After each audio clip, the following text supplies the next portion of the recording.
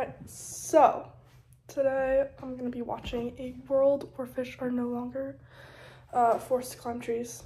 I do sound a bit raspy because I am sick, but we're pushing through. So basically, this video is about modern day schooling. It's completely based off of how the evolution of schooling hasn't changed, which has caused many problems, and people aren't getting very far in next generations. So we shall watch it. I've chosen this topic as it has come into my life very much. So as I want to go into medical and there aren't many opportunities in school to look at specific medical stuff, as biology hasn't changed because they still do all of cell work and that. So I feel like it's a good discussion to have of modern day schooling. So we shall start.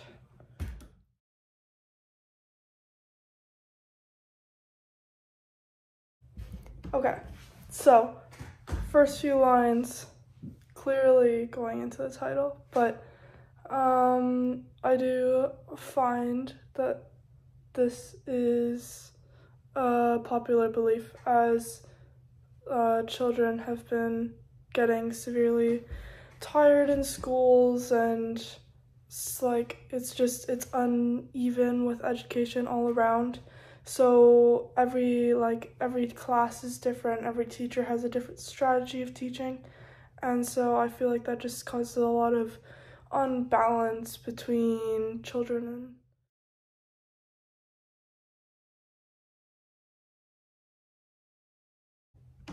okay, so he clearly has a very strong opinion about creativity being kind of not there in schooling. I definitely see it.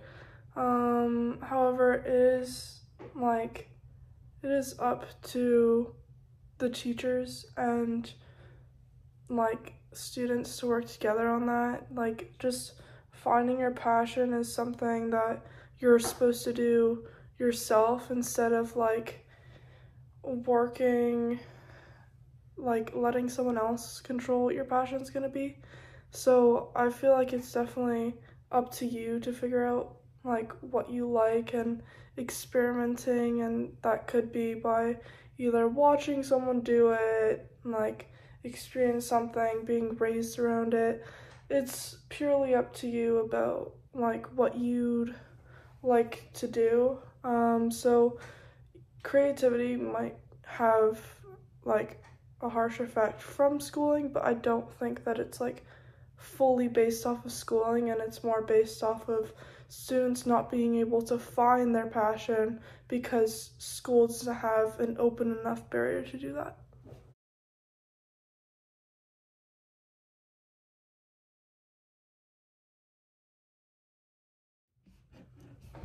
So I definitely think that his pictures are truthful. He's definitely gone out of his way to do research on this. But there has been change in schooling, and I definitely think a lot more about equality and such. It's a big topic to kind of struggle to discuss, as in a century so much has changed with society that you can't, the visual appearance may have not changed, but the society in general has changed. Women have become people and they've been able to receive rights, whereas back in the day it was one, they didn't even identify as people. Two, classrooms were completely separate. Girls and boys were not allowed to be taught in the same classroom, and girls were usually taught just to be housemaids and had very low education. They only learned bare minimum of English, math, and how to be a housemaid, whereas males had the full kind of curriculum. So I definitely think that there has been a lot of change, and it's not just the visual appearance that's stayed the same.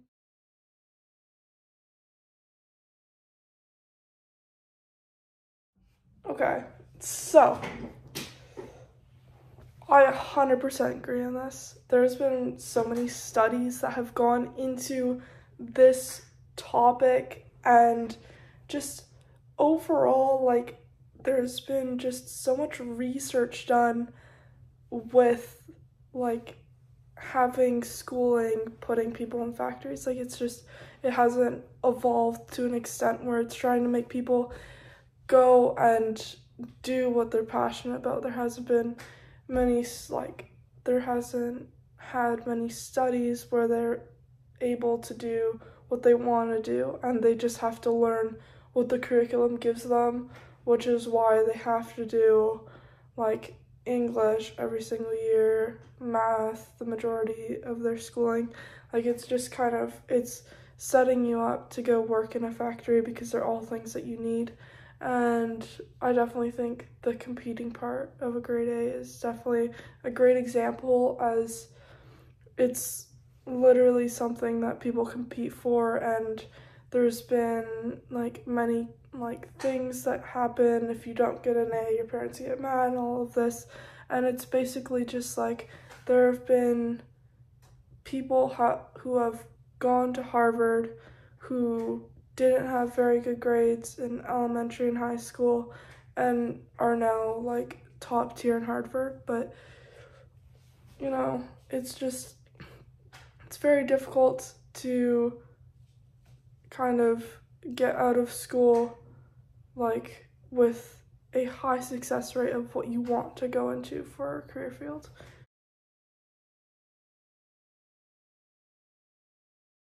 This line completely speaks to me because I definitely think that it is almost like giving people all the same medicine, because, like, literally everyone has, like, different things that they need to go through, and I feel like that's some problem with some teachers, is you have to do it their way, and something I struggle with so much, because it's like, you have to do it how the teacher does it, and you can't do it a different way, where it's like, some teachers, they teach all their students differently, and I feel like that's just, it's showing how successful you can be in a class. Because I know for me, like, if I have a math teacher that teaches everyone the exact same, and you have to do it her strategies, whereas I have strategies that I have learned in the past that work better for me on certain things,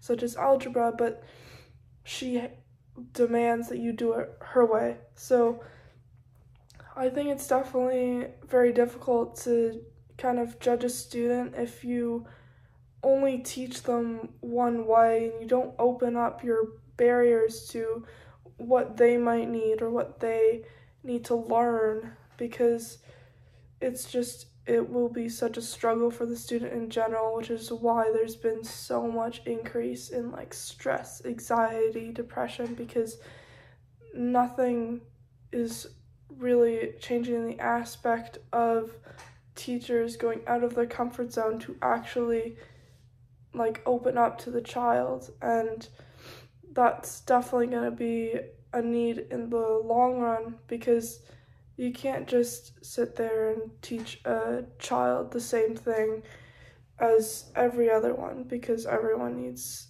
different things.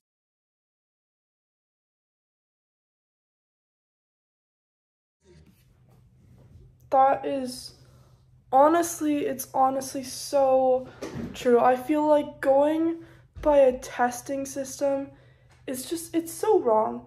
It really is. And, like, even with myself, I struggle on tests because of my anxiety. So I have a really hard time focusing on a test, and that usually ends up in a lower grade than all of my other things. Like, I get 100 on, like, all of my assignments. I know what I'm doing, but every time it comes to a test, I get something wrong, because I can't focus. And it's just, you can't expect someone to want to memorize something that they're not gonna need. Nobody's gonna need the diameter of a circle equation if they don't want to use that in their field. So, like, it's kind of ridiculous to expect, like, a student to want to learn about this, to want to memorize these things. And a lot of teachers are like, oh, you just have to understand the topic. I don't want to understand the topic. That's the thing. If someone doesn't want to understand something, it's like forcing someone with dyslexia to go read a novel when they don't like reading because they can't understand it. It's beyond what you can expect from a student, and tests are just, they're too outlined to fit needs of the curriculum instead of needs of what the child's going to need in their career path.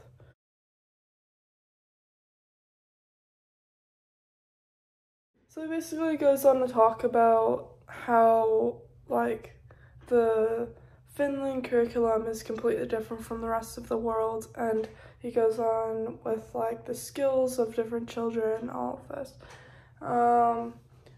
But yeah, I do think that it is a very impactful video.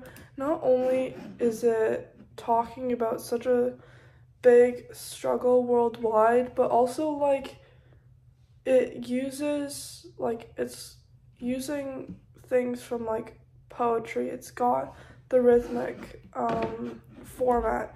So I think just in general, it just speaks to people more.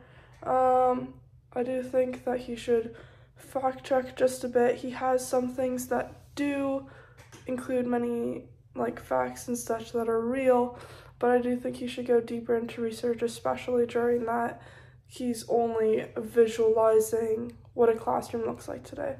Okay. So the main reasons, like, that this topic has become such an issue. One, the mental health of students. There's been a rapid incline in mental health for students. There's been studies that show that an average student today has so much anxiety that they would be diagnosed as a psychiatric patient in 1960s. So that was one thing I talked about during the video, was the change and how there has been change, because clearly the studies show this. Another reason, like, why it's becoming an issue is because I feel like people are worried more about what the next generation is doing, as a lot of people have just started becoming influencers rather than going into fields. Not to mention the fact that we've started to create robots that just take over jobs. So I think that they're worried that something might go wrong in the process of, like, creating the next generation into a highly successful career generation, and they feel like they're probably going to lose a lot of spots in the higher, like, division of education, such as, like, medical, engineering, all of that. So I definitely think that's, like, a main concern for everyone. Why does this continue to be an issue?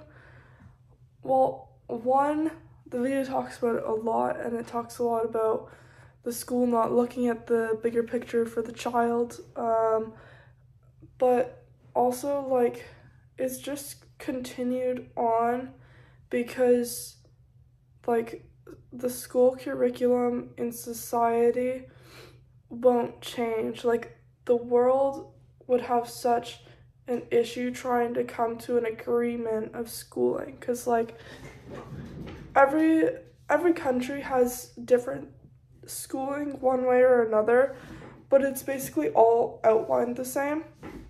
So I think it would be hard to come to an agreement to change that outline.